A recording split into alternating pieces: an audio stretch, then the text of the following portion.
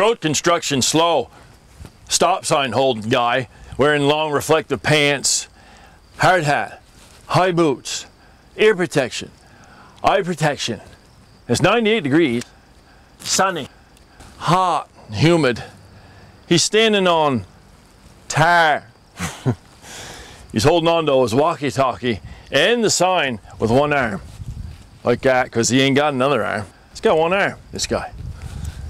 Car exhaust all day. 10-hour day. And he's wearing a mask. If a guy standing on 100-degree new tar can wear a mask, I guess I can wear a mask when I go to Hannaford's.